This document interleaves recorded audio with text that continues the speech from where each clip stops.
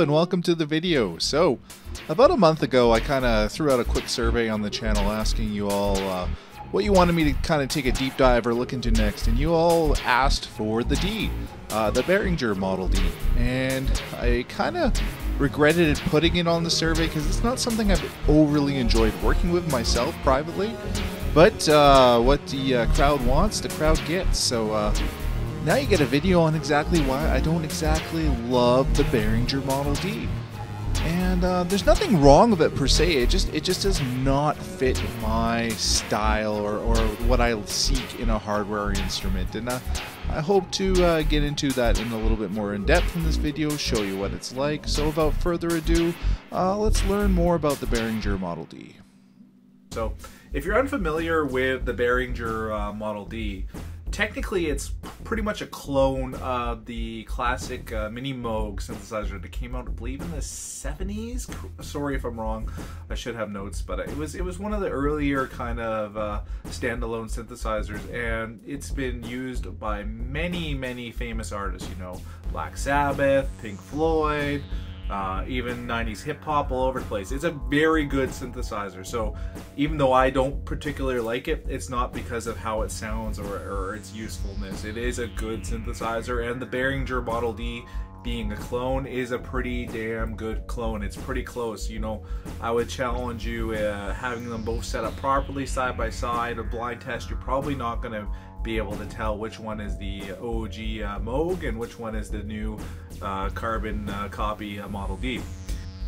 So I think my dislike for this comes just from my history and my personal preferences. So I don't have a ton of time with synthesizers. I've only been playing around with them for a couple of years. And my personal background is, you know, I'm a computer nerd by day, and a synthesizer player by night. Before I became a computer programmer, you know, back in the 90s, I was a DOS kid. You know, I like playing around with computers, I like playing around with software, I like figuring things out. So this is a pure analog machine. There is no computer in here, there is no programming. It's all on the knobs, it's all very analog, and the sound's analog. So a lot of synthesizer players or musicians love pure analog just for the quality of the sound, you know. But it drives me nuts. I hate having to tune things exactly. I hate trying to get the knobs just set just right to get that sound.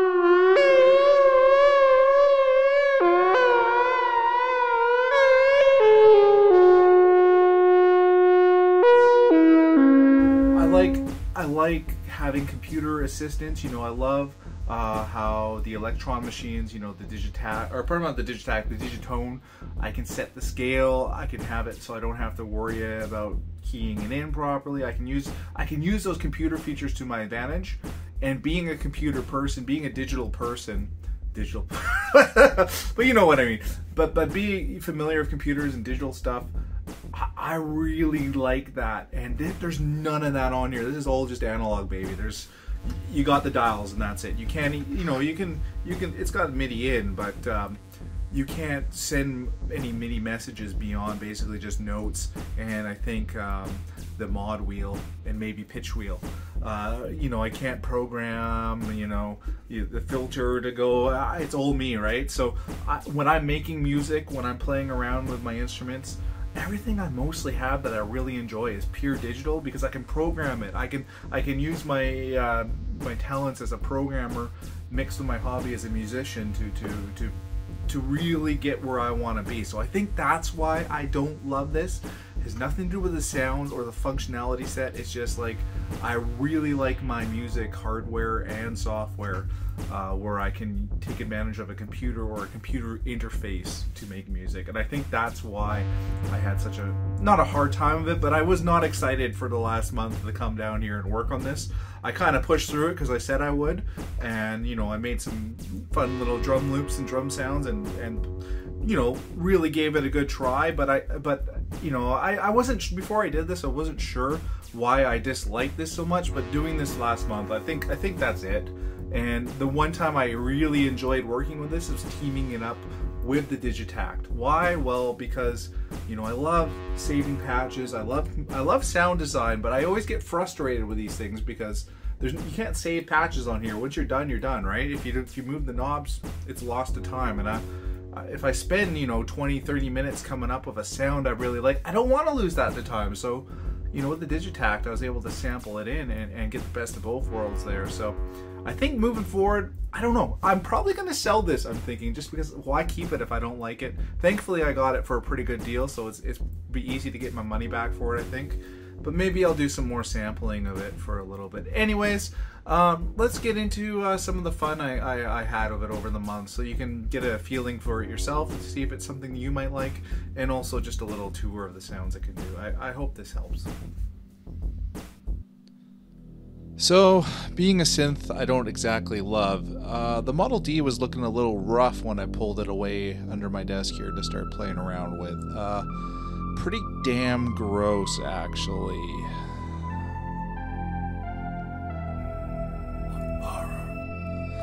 Anyway, so I need to get this thing cleaned off. So thankfully for Christmas, my mother-in-law was kind enough to give me the world's smallest vacuum as a little stocking stuffer. And I was completely oblivious when I got him, like, thanks, like, kind of funny gag gift. And I think I was on, like, a Reddit looking at the synthesizer Reddit, and somebody mentioned they got one of these and it was great for cleaning synths.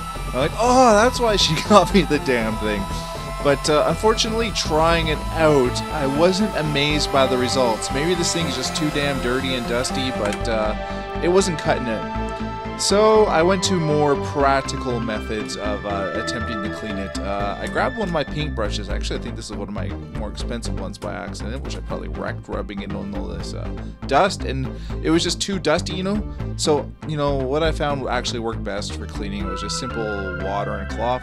Note to viewers, don't put your water so close to the damn synthesizer, as I learned, as it splashes all over it there. But the cloth and water was definitely the trick for getting most of this mess cleaned up. And then I just used the paintbrush around the knobs and switches to get that extra level of dust off.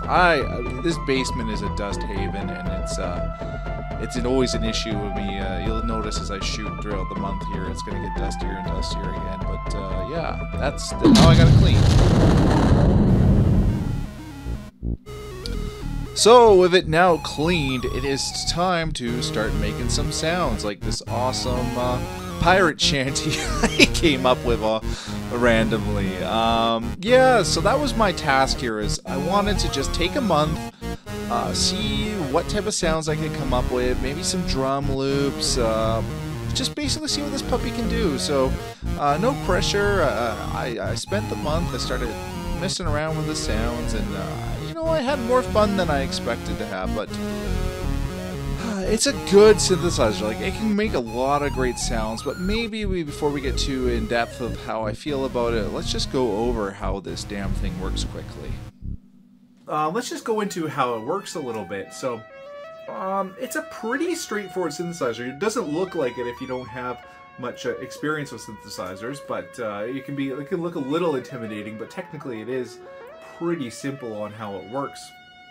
You know, you start off with this oscillator bank section, and really what this oscillator bank section gives you is 3 different oscillators that you can play with. So it is a mono synth. So there's only one voice, but technically with the 3 different oscillators, you can detune them slightly from each other and make chords, or have nice leads or bass lines with that mono synth functionality. So, you know, you can turn them basically right here. This red thing allows you to turn the oscillators on and off. So if you just want one oscillator, you just turn one on, and then if you want all of them on, you flip them there. You can also add in volume from another source into the sound, or you know, just noise, pink or white noise. So that's kind of your oscillator and mixer section there.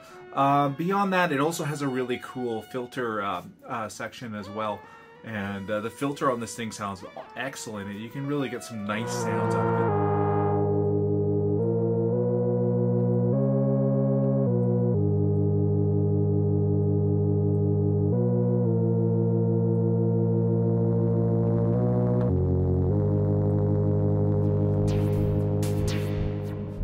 And one thing that really helped me when I was playing around with it was this patch library online. And you can find it by just going Behringer D patches. It comes up as one of the first Google results.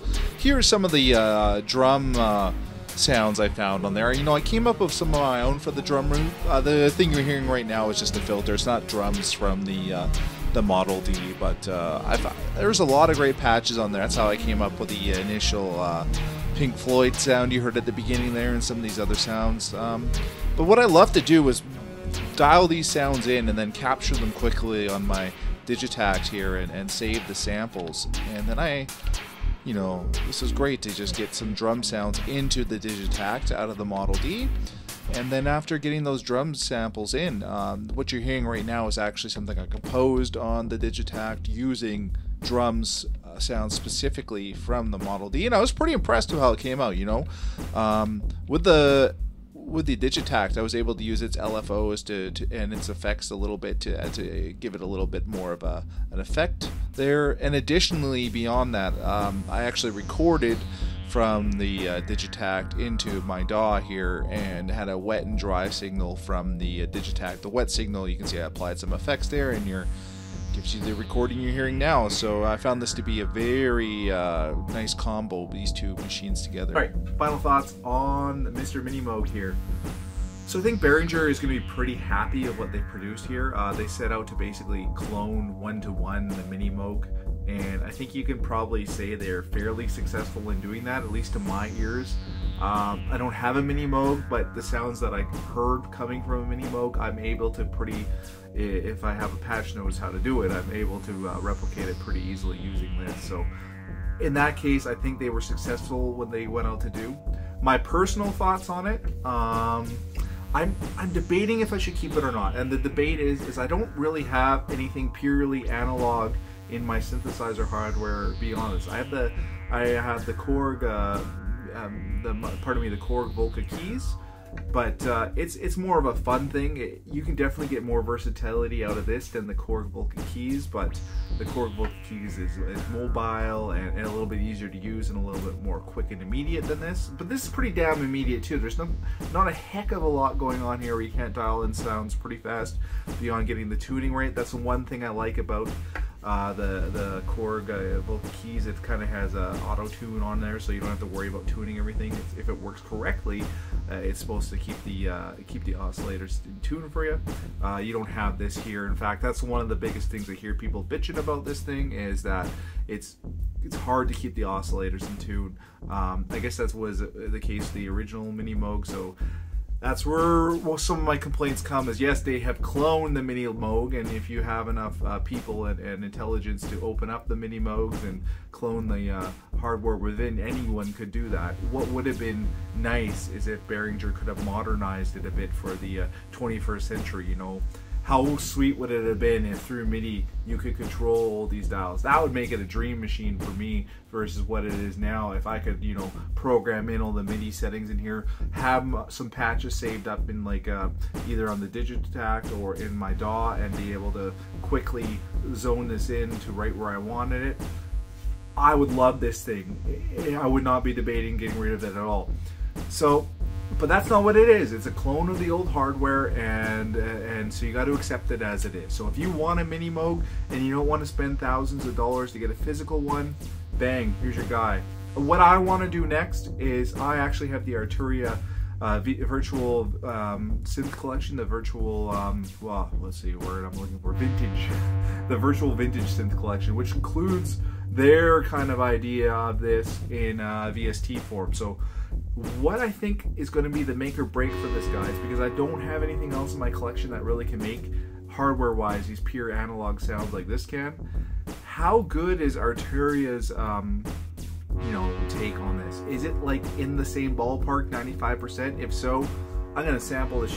I'm gonna sample this and sample the hell out of this thing and probably sell it.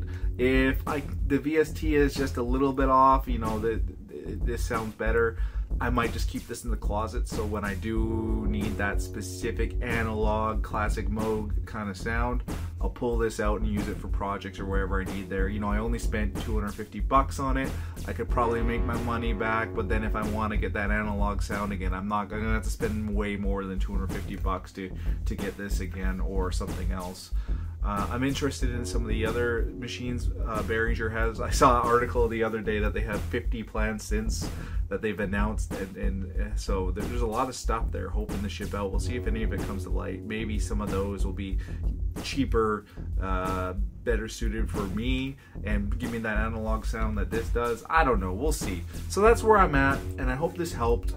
Basically, you know what, if you want a copy of the Mini Moog, it's hard to go wrong with this, and you don't have thousands of dollars to buy the original Mini Moog, go nuts. I don't think you're going to be unhappy with this at all. But if you're like me and you caught into the hype of everyone saying, oh, this is such a great synth and it's so cheap and you can have a Mini Moog now, well, I think the lesson I've learned here is to just don't get caught up so much in the hype and the marketing.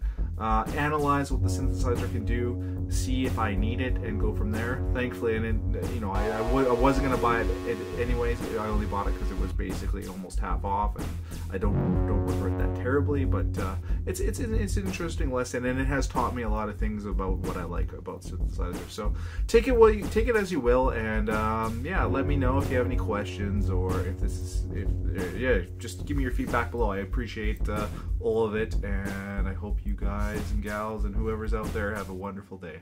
Thank you very much, and I'll see you next time.